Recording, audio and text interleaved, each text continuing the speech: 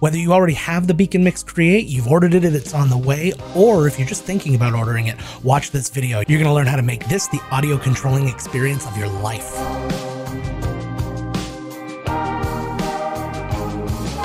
Hey everybody, welcome back to the channel. I am Joe Finley, and today we are going to learn everything there is to learn about the BEACN Mix Create. You may or may not have seen my overview of both that and the BEACN Mix. That was a video I made together. You can check that one out up here.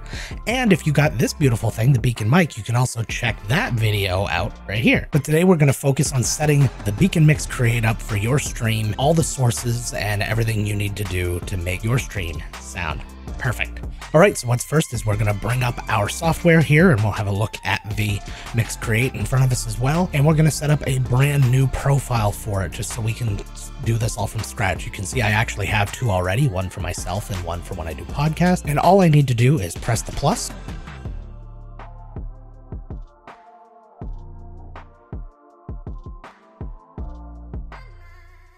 And now we can talk again. You have to select this before you actually get to talk again. I've selected the BEACN mic here. The cool thing about the mic, you can actually select any of these microphones that I have here. I could do the headset from my Arctis Pro Wireless. I could use any USB mic that I plug in. I could use a mixer that I plug in if I have my Rodecaster Pro out, for example. So you can see here we have the default 4 sources right now: mic, chat, music, and system. You can't change the name of any of these. You notice if I double click or right click or anything, nothing happens. You can change the colors though. So if I click here, I can make it any colors I want. So if I wanted my microphone to be blue like that, cool.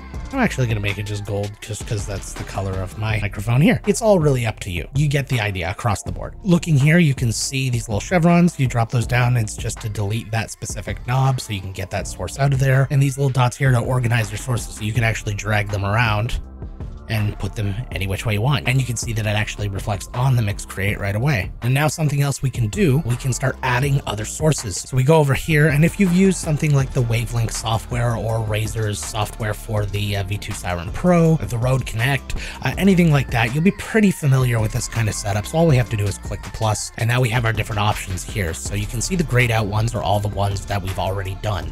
Now these other ones are what's available to us. So we have game, browser, auxiliary 1, auxiliary 2, and hardware. So it's worth noting, even though it says hardware once, you can actually add 2 more pieces of hardware. So you can add 2 additional microphones or any other devices just like this. So if I added a hardware, for example, you'll see it looks exactly like when you set up the mic, where you have all the different things here to choose from. But just for our example here, let's add a bunch of other things. Let's add our game, let's add our browser as well, and let's put them in an order that makes the most sense to us. So for me personally, I'm gonna probably have my mic first, then I'll have my music, then I'd probably have my game, then probably my browser, chat system. Doesn't matter. You can do this any way you want. This is just how I would do it. So we have this all laid out the way we want. We've changed our colors, or we haven't. We've done what we want there. But now it's time to actually get things to these sources. So the first thing we're going to do is we're actually going to check some of our audio defaults. It's really going to help us in the long term as far as getting certain applications automatically in place here, so we don't need to constantly go back and make changes as new applications come into play. So we're going to right click here and open up our sound settings. We're going to go to our sound control panel. So BEACN's recommendations are to take chat and set that as your default communications device, and take system and make that your default device. So what that's going to do is, in a lot of different situations, like when you open up Zoom for the first time and things like that, these things will already be set up for you, so you won't have to individually go in and attach each individual thing to the different sources as we go along. So it's a really good first step to kind of get things going for you. Next, what we want to do is we're going to click up here, and this is going to open up your app volume and device preferences. So the first one we're going to work on actually right now is we're going to work on our music. So I use Spotify for my music. What we'll do is I'm going to click here on this default, and I'm going to attach it to one of the stems for the BEACN Mix Create. You can see there's a bunch here. So it has the name and then BEACN Mix Create next to it. So there's one of the auxiliaries, there's our system, and we go down, and what I'm looking for is music. So I select that, and we now have music. So from here, I can actually control the levels of the music going both to you and to me. So if I drag it up, it gets nice and loud. If I drag it down, it gets nice and quiet. But you notice that as I drag it up and down, both go at the same time. So if you click on the little chain here, now they go independently. So now I can hear it. You guys can't. Now you can hear it.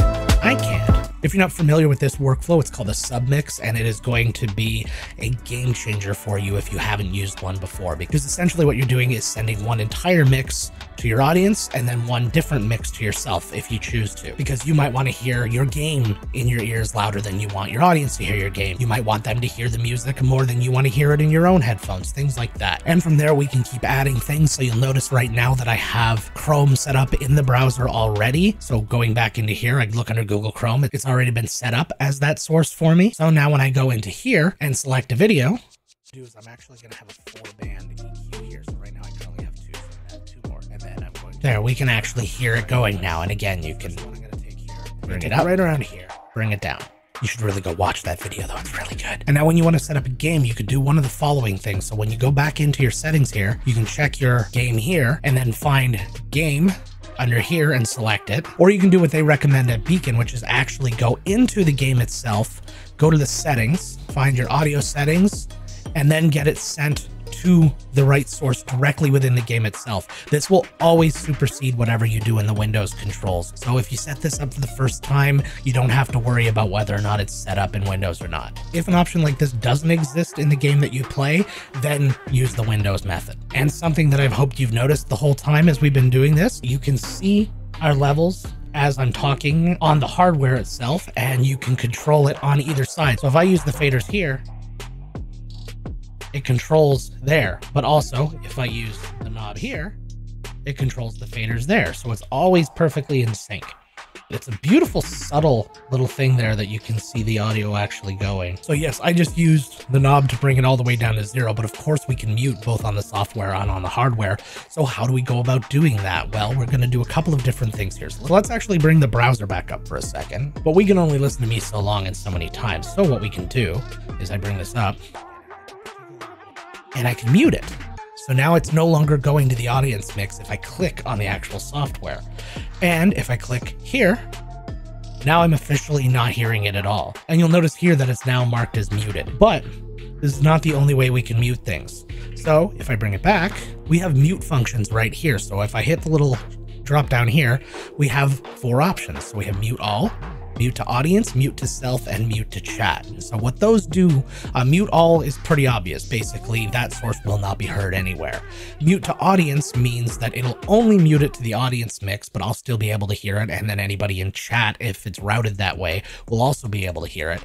And then if I mute to chat, it means that you guys will hear it, I'll still hear it, but whoever I have on my chat won't anymore. So you can select whatever you want here. And so let's say I just say mute to audience here. See, it now says mute to stream there, and you see it also says stream here. And then when I hit that button, it mutes. And it only mutes there. But if I change this to mute all, and then I hit it again, you'll see that it now mutes to everything. There's a rumor that they're actually working on something where I can click this button in, and that will mute to all. And then you can make this something different. So then you'll actually have 2 different options.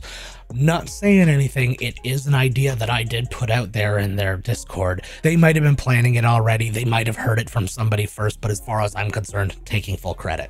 So I think we have a pretty good overview of what this does now.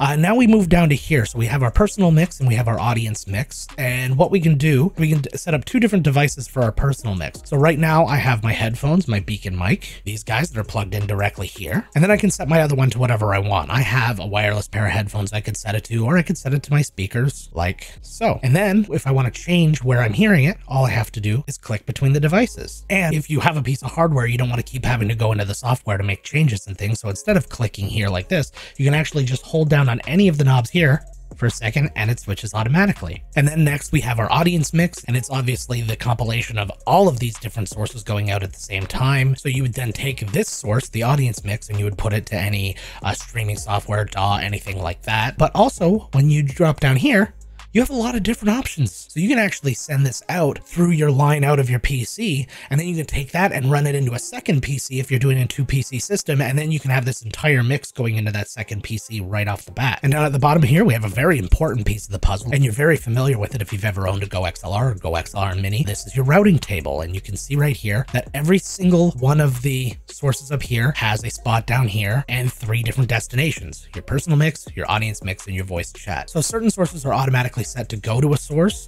and certain ones are actually set to be muted from a source automatically. So we can see down here that these are all the automatic settings. The mic relay is not going to your personal mix, because if you're plugged into your microphone directly, you are already hearing yourself. So if you send it again, that's a mic relay, you're going to hear yourself twice, and you're going to get that speech jam kind of thing. And I'll watch that stream, don't get me wrong, but I think you don't want to have to deal with that. So they've automatically taken care of that for you.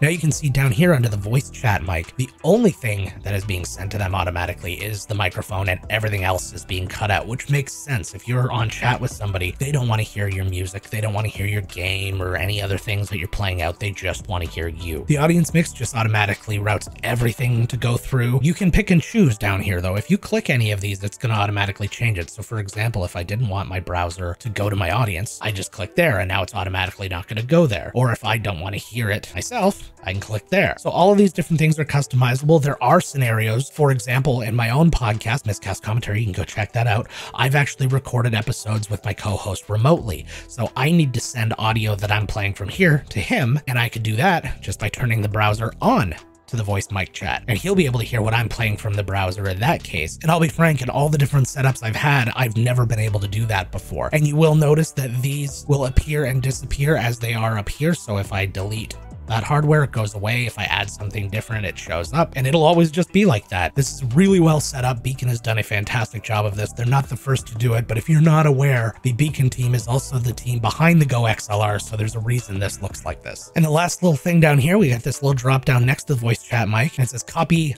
chat mic output to, and you can actually send it to another source. You might want to send it to another headset that's right here with you if you're doing a podcast or something like that. There's an unlimited number of use cases for something like this. So the fact that they've even added this option is just really cool. It's not something that I actually need in my own personal setup, but if you have something in your setup that you use this for, let me know down in the comments. Okay, so we now have this set up the way we want to. We've got a stream that we can put out. Now we want to control it as best we can through the hardware itself. So let's think about some scenarios that we might need to deal with when using this. One example might be, I always want to be able to see my microphone so I can adjust it as we're going. Because you notice here right now, I can only see 4 sources, but I've got more than that up here. I have 6. If I click this button over here, then I go through and now I see the last of them. But now you see that my first 2 sources are gone, my mic and music. So I can go back and get those. But I want to keep my mic up at all times. So what I'm going to do is I'm going to hit this little lock here on the software.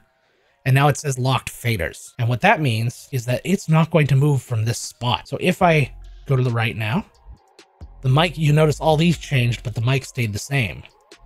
And if I go back to the left, it still stayed the same. Now, if I add the music to that as well, say I want to keep both of those, I go through, those 2 change, and these always stay the same. So you can set that up any way you want. When you are doing this, though, it's not like you can take one on either end and then the middle ones will move around. So say I wanted the browser to stay where it was. If I click the lock here, it automatically moves to the second position. So that's how you manage that. But now there's one more thing we haven't talked about on here. So you can see a little indicator up here on the mix, and you can also see this button here that we haven't dealt with. This will actually toggle what we are currently monitoring. So right now, what that little indicator is our personal mix. And you can also see that on the software, where you can see that the highlight is around our personal mix. Now, if I change it here, I'm now monitoring the stream mix, so I can actually hear what I'm sending out to you guys. Because our 2 mixes are different a lot of the time, I can actually hear to make sure that I'm not sending out the music too loud or anything like that. I can get it just right before I start streaming, so that I don't have to worry about complaints in chat and stuff like that. You can actually have a good listen, and then I just hit the button again, and we go back to our other mix, and you can see